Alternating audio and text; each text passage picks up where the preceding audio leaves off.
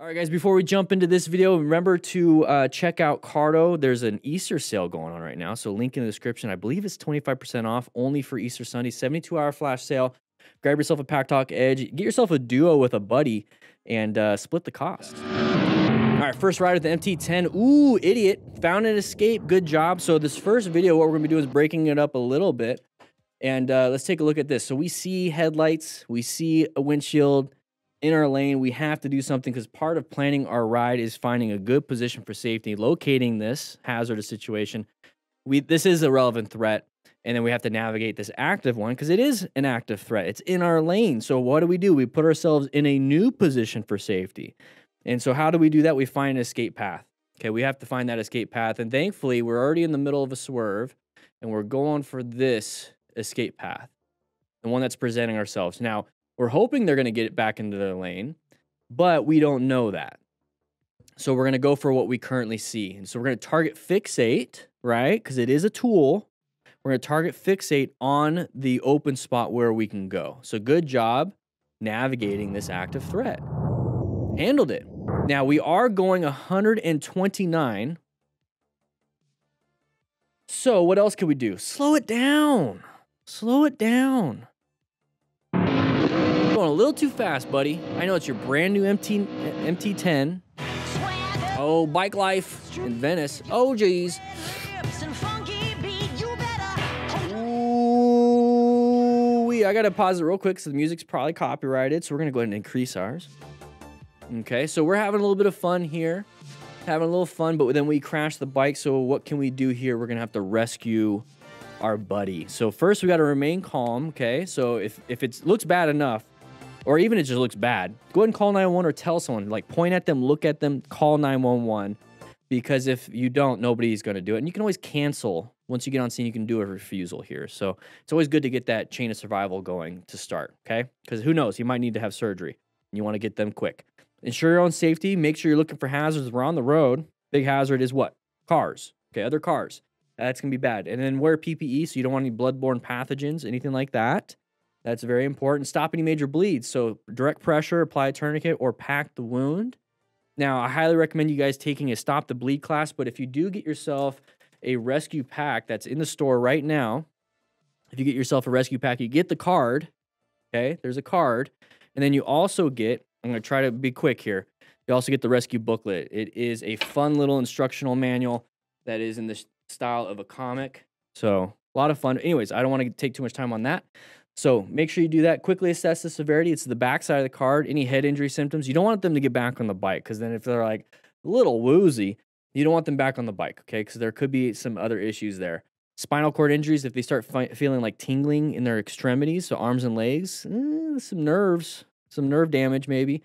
Shock symptoms happen a little bit later, but that's usually with the loss of blood or neurogenic shock where they have a brain stem or brain issue, and so it's not regulating their circulatory system very well, which will cause a drop in pressure, and you get that from head and neck injuries and even back injuries. So be very careful with that, but mainly the thing you can do is stop any external bleeding, lay them down on their back, okay?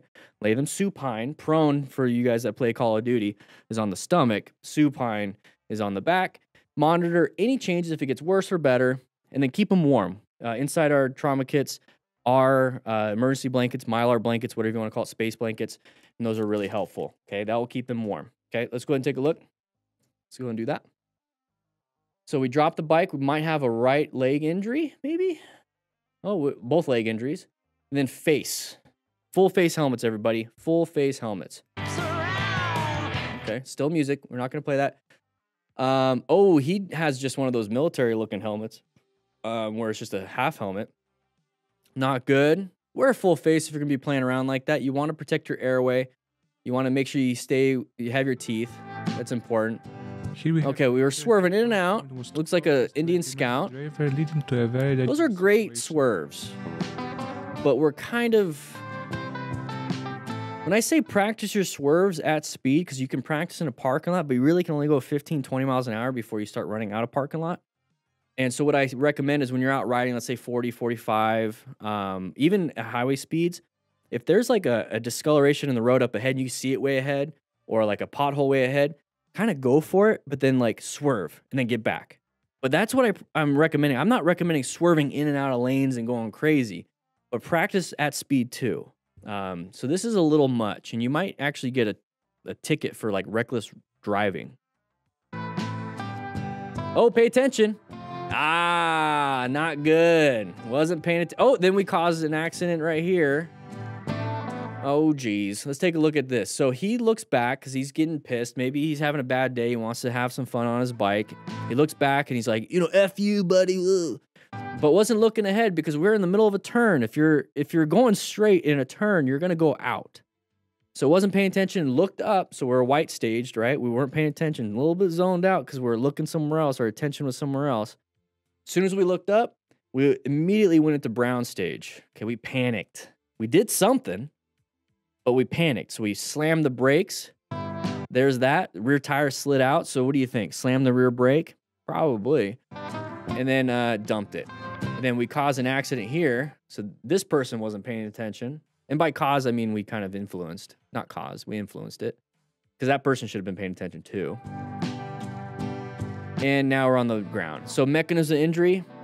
Hopefully we didn't get hurt too bad. Oh, he almost... Did he get run over? Oh, jeez. So now we're laughing, or we were laughing, and then now we cause accidents. Good job, buddy. Oh, that's a sidewalk, buddy. That's a sidewalk. Where were we going there? Where were we going there? So we were on the road. This looks like Florida.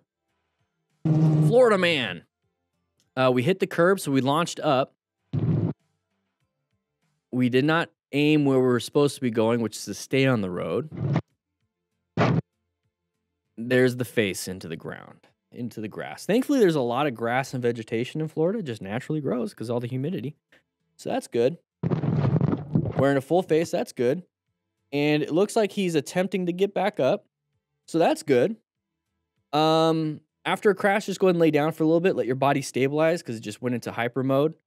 You don't know if your blood pressure will drop because if you stand up, you're like, oh, I'm good. And then you dump because your body's like, no, let's lay flat because I can't keep putting blood to your brain because the blood pressure dropped. The vessel's either dilated or you lost blood.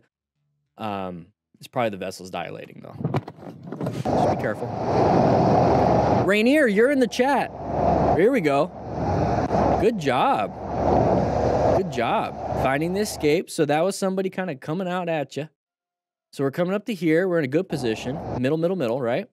And so if you were in the far left, right? Because we do the whole, outside, inside, outside. Because we're trying to, that's what we're taught, or that's what we see in like MotoGP and like some of these track day schools. And that's good and all. That's good and all. That's another tool. That's a different thing. But I like middle. This is my thing that I like to do. And that's because when it comes to planning our ride and positioning for safety, you don't know if somebody's coming out here. Because on a track, you don't have cross traffic or head-on traffic. So we have left, center, and right. I like being in the center because this is my spot right here. This is what I'm taking up, right, as a motorcycle. All of this is my space cushion. All of this is my space cushion. So if anybody takes this part of my space cushion, I'm not going to get hit. And if I want to make sure I have a better space cushion, I'm just going to move over a little bit. And now I have a bigger space cushion. I don't like that arrow. Let's go ahead and make that a little bit better. There we go. I now have a better space cushion. And then I get back into center because we're always positioning for safety. So that's me. That's me. You do you. So you went over a little bit to the right and you're right back into the center. Good job. Good job. Here we go. The rider was completely helpless. The driver didn't see him at all, and the biker didn't have time for any reaction. Completely helpless, could not see him at all. I think there was an opportunity, but at that point, yeah, jump off the bike, let them hit it, deal with insurance, get some gloves with fingers on them. The dum-dum wasn't paying attention. Who does that, right? I don't know. Ryan's Moto, low side. Oh, he's checking his groin area. So you notice how he immediately decelerated once he hits the guardrail. Now, your body doesn't immediately decelerate. Maybe like your musculoskeletal system immediately decelerates, but your internal organs also, there's like a delay. And that's when you can have shearing of organs and shearing of blood vessels. And that's where internal bleeding comes in. So immediately stopped because of that. And it looks like his legs wrapped around it. No good. All right, our speedo is all blurred. Weird. Oh, there's the dump. Thankfully, it's not like the other guardrail because the other one is sharp, but you could still hit some parts and have that impact. That's not good. Get up, we got the cops coming. Oh. No, so he's running. That's good. He was able to move. That's good. So we're doing like a visual assessment there. Now, if he didn't get up, that would have been bad. Let's go ahead and watch this one. We're going to be pausing a lot on this video. Only a different perspective reveals... Gotta hit a road surface hazard here? He hit the dirt directly on a curve, putting himself in a difficult situation. Okay, we hit some dirt maybe? We hit something. Thankfully, he was able to keep up on the bike. Very good. That's a good sign. All right, let's move on. Group ride, having some fun. Wear some gear. Is he wearing like blue nitrile gloves? Interesting. We have some people, oh, he's gonna do a little wheelie. And then we went up a little bit more. And now Tico's gotta rescue them. Come on, Tico. How do we rescue? Yeah, we're good. Yeah, so he's up and moving. Yeah, you have to turn it off, turn it back on. Oh, side of the dog. Whoa, was that like a German Shepherd Corgi mix? Okay, I said we're gonna pause. That's a German Shepherd Corgi mix. Look at those little legs. Maybe a Basset Hound mix. That's probably a Corgi. That looks like a Corgi mix. A German Shepherd Corgi mix. I don't think he hit it. Did he?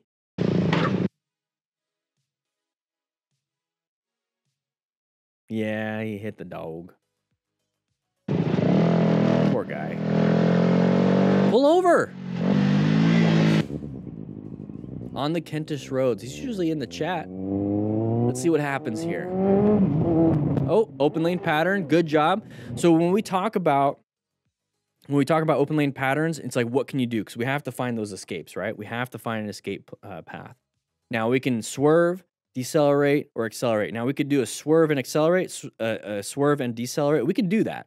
Our bikes they can do that. You just don't put a ton of braking power with that because you need to have some traction for the swerve. Same thing with acceleration. But as motorcyclists, especially with like a more powerful motorcycle, we can accelerate into an escape to get ourselves out of there. So we usually see the deceleration part. We usually see the progressive braking. So this is really cool to see an acceleration. So he accelerated right there instead of honking the horn. Now he's rev bombing, but like you usually see people rev bombing, that removes power. You want to have power when you're accelerating out. Yeah, now they're gonna get all mad, whatever.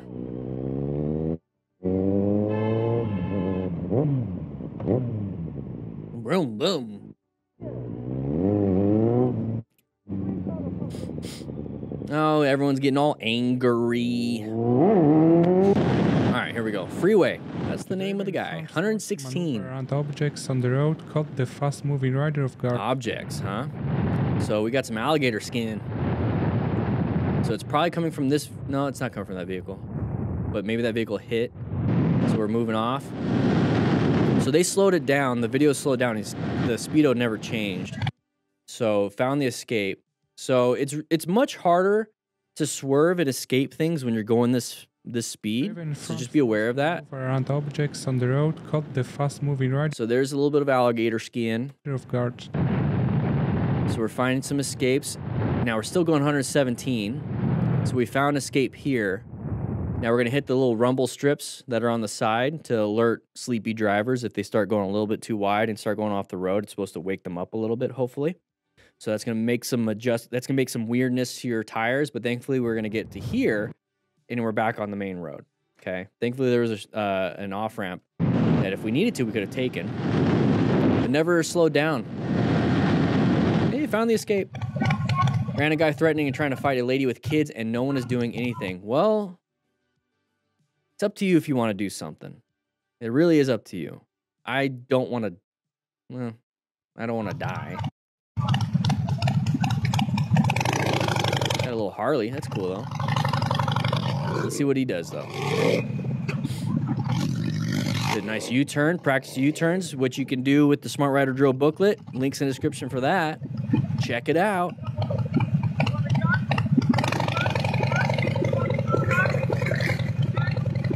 It's on sale still. Now it's up to you. You are taking responsibility for your safety and possible second-order consequences, which would be legal. No, you want to be a smart?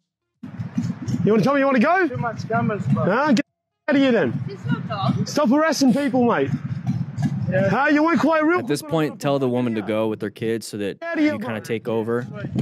And then when she has a space cushion, then you go ahead and leave. Dan pulls U-turn in front of biker. Uh-oh. Swerve. Good job with the swerve. Lots of hand movement, but good job with the swerve. So with the business, it's important to be fully focused during a speeding. Fully focused. Whoa, yeah. Open lane pattern. You guys saw that. Take a look. You got a big open lane right there. Possibility of just coming in, right? Whoa, yeah. Yeah. Here we go. This red vehicle is too far back from the stop sign. Couldn't see around oncoming traffic. Somebody is clear. Line of sight issues. Oh.